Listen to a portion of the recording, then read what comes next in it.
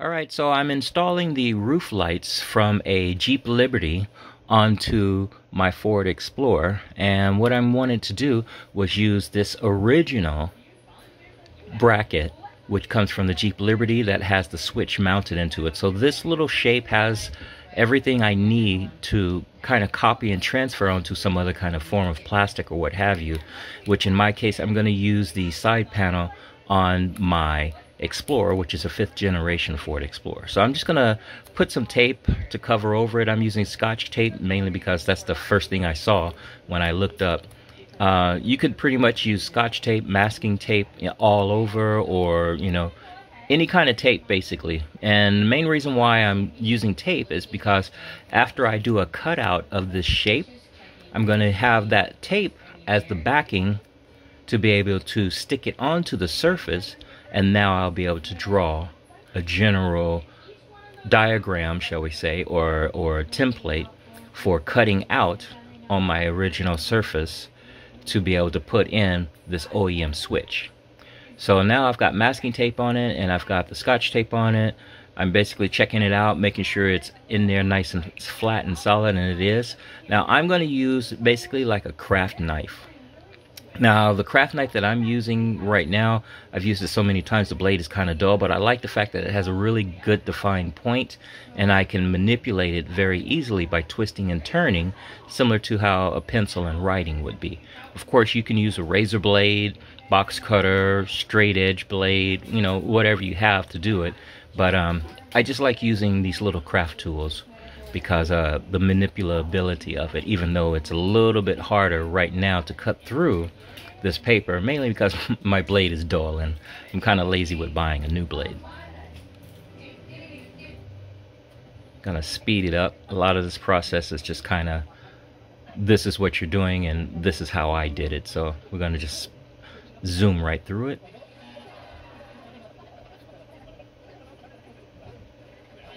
Those corners right here are very important because you want to get that cut out perfectly, because that's your tabs that the switch clicks into to hold it in position perfectly even without twisting or anything like that. So those tabs are very important, so you want to make sure you cut those tabs out nicely.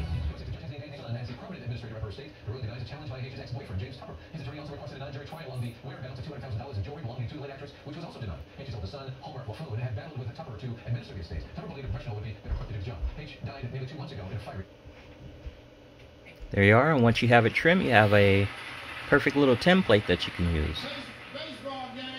with a sticky surface on the back as well.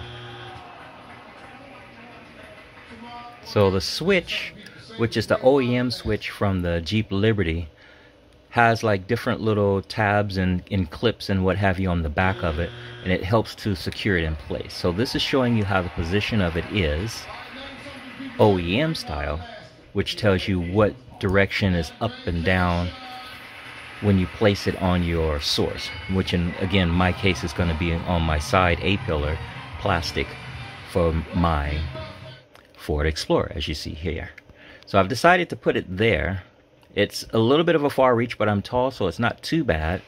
I can reach it fairly easy, and behind there it's mostly empty, so the large switch actually fits behind there, or should fit behind there very nicely. So I'm just making sure it's straight.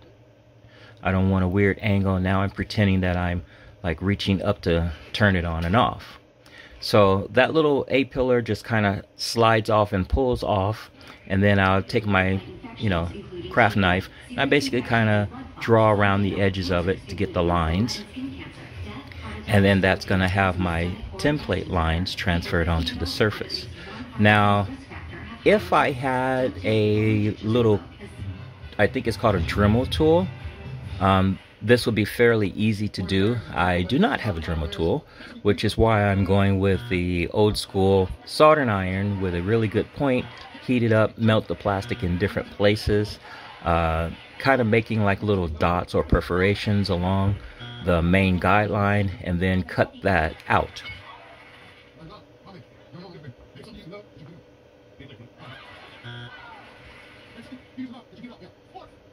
Maybe one day I will invest in a little Dremel tool, because as time has gone by, I've really could have used something that cuts very easily.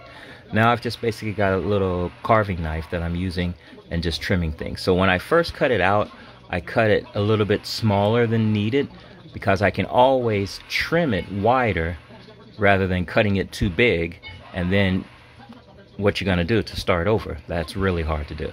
So I trimmed it out a little bit small, and now what I'm doing is just kind of flattening out the edges, squaring it up, making sure the tabs are in place. Now I'm going to do a test fit with the switch, knowing the position of it. Feels good, but it doesn't go all the way down. So that's fine with me. I'd rather it not go all the way down. I can trim a little bit more off of it, as opposed to it being too big and it's like, oh man, now I gotta go find another A-pillar piece and start cutting all over again, or use some glue or plastic and kind of repair to shrink the edge and put it in there. But I want it to be something that simply would snap in and snap out. So now I think I have the fitment just right with the little tabs in it, as you see, so that when I take the switch and slide it into place,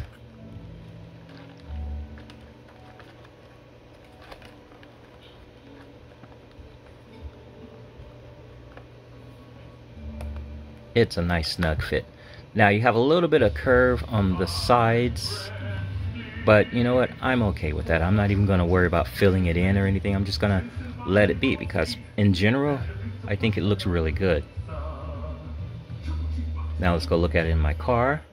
So basically over there. Now once I wire this up, when I turn on my night lights, the light itself will be kind of illuminated, and then I'll be able to activate the lights on and off by just simply pushing forward, and that switch is in a really good position. There were other locations that I maybe could have put it with just a simple button, but I really like using that OEM switch from the Jeep Liberty, mainly because of the look, because of the trim, and it saves a little bit money just using that OEM, since I got the whole thing complete from the junkyard.